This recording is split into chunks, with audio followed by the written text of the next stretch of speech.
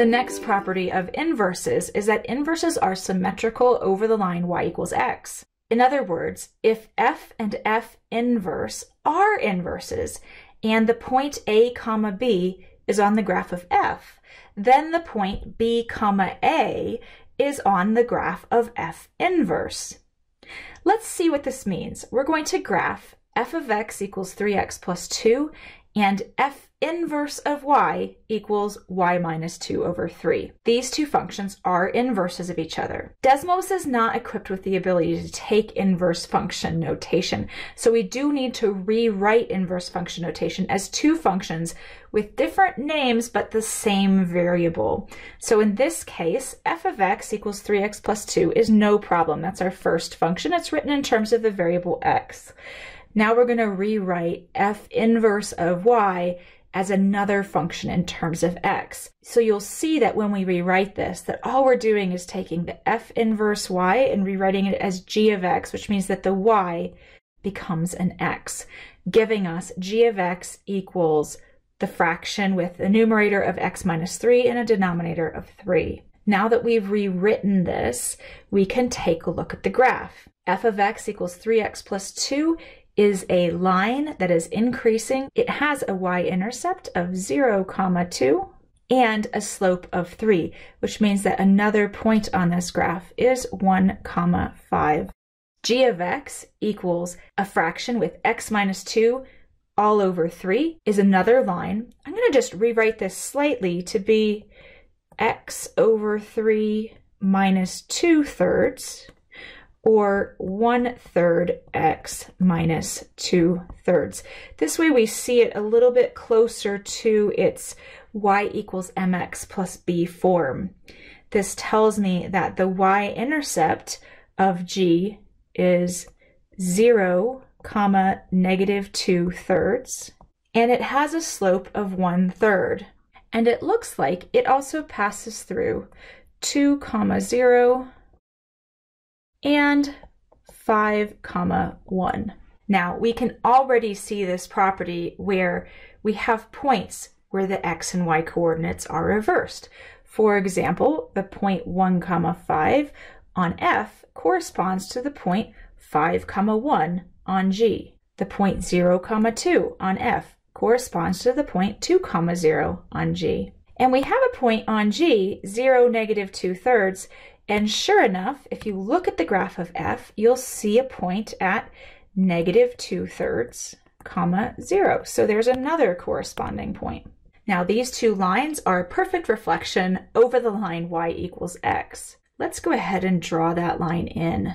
It's a perfect diagonal going through the origin, and I'm going to draw that with a dashed line to show it's a line of symmetry. Practically, this means that the perpendicular distance from this line to a point on f is equal to the perpendicular distance from a point on this line and g.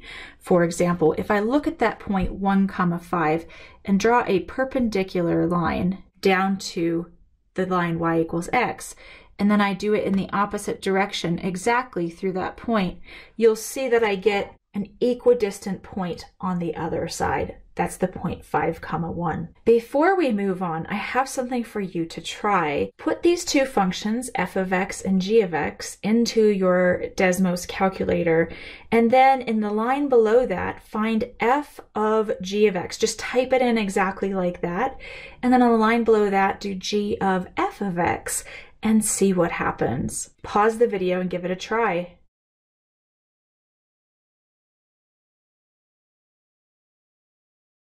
Okay, we're back. Let's jump over to Desmos and see what happens. I have my graphs of f and g on here, and I'm going to include the graph of f of g of x. And you'll see that that gives me the perfect diagonal y equals x.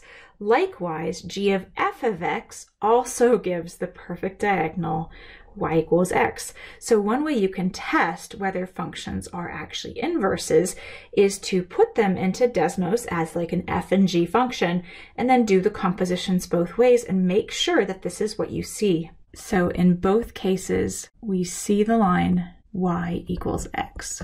Now, we can also use these properties of inverse functions to start with one graph and actually draw the inverse, even if we don't know what the function is. In this first case, we have a function f. It's a line that has a y-intercept at 0, 1. It has another point at 1, 4, and another point at -1, -2. Let's go ahead and draw the inverse. So we know two things. One, we know this should be a perfect reflection over the line y equals x, but even more importantly, we know that on the inverse, every point should have its x and y coordinates reversed.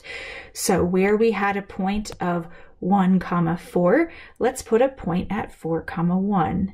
And where we had a point at 0, 1, let's put a point at 1, 0. And where we had a point at -1, -2, let's put a point at -2, -1. This should make a straight line since the original graph was a straight line. So let's go ahead and draw that line. We'll call that one G. And to double check that these are in fact inverses, let's also draw the line y equals x. I'll draw that one as a dashed red line here.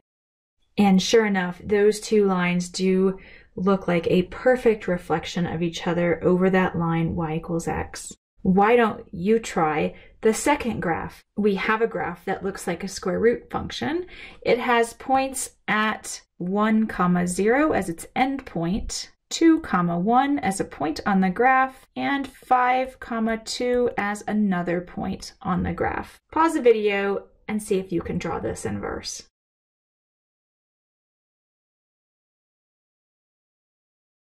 Okay, we're back. Let's see how you did. We take all of the points that we know about the graph of G, and let's reverse the x and y coordinates to get a graph of f. So 1, 0 becomes 0, 1. 2, 1 becomes 1, 2, and 5, 2 becomes 2, 5. So we have a function that looks kind of like half a parabola, and that is our function. Let's call it f. To double check it, we can add this diagonal. I'll draw that with a red dashed line.